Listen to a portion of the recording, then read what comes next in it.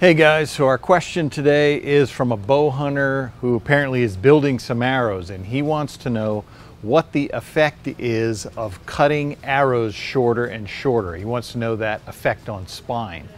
And what happens when you have an arrow that you cut shorter, the spine gets stiffer. So if you'll notice on the spine charts for different arrow manufacturers, they're going to have a peak draw weight rating and match that to a specific arrow length.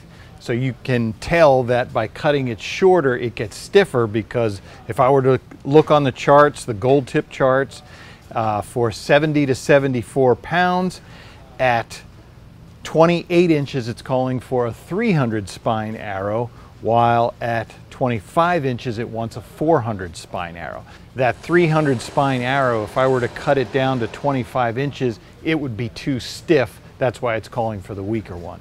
So yes, the more you cut a shaft, the stiffer it's going to get.